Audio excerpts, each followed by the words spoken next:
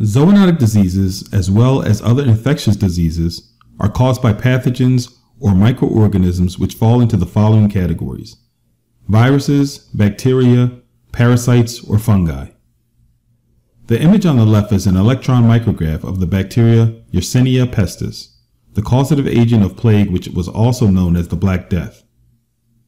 The picture on the right shows an electron micrograph of the virus known as Middle East Respiratory Syndrome coronavirus.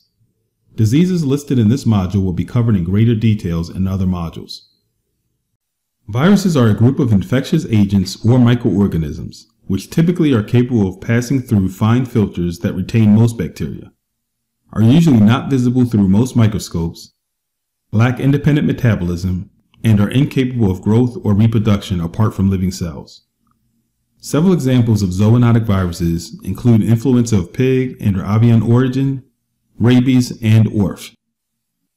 The picture on this slide shows the different parts of the influenza virus. The next group of infectious agents are bacteria.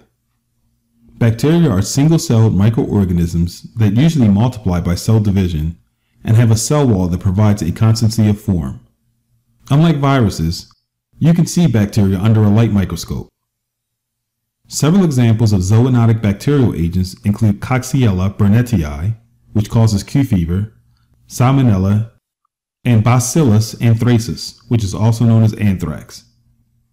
An anthrax infection is the cause of the black lesion on the person's neck pictured in this slide. Parasites are organisms that live on or in another and receive their nourishment from the host. Parasites come in many shapes and sizes. Zoonotic parasites include Cryptosporidia, Giardia, and Toxoplasma.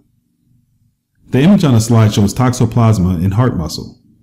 Fungi are organisms that grow in irregular masses, without roots, stems, or leaves, and are devoid of chlorophyll or other pigments capable of photosynthesis.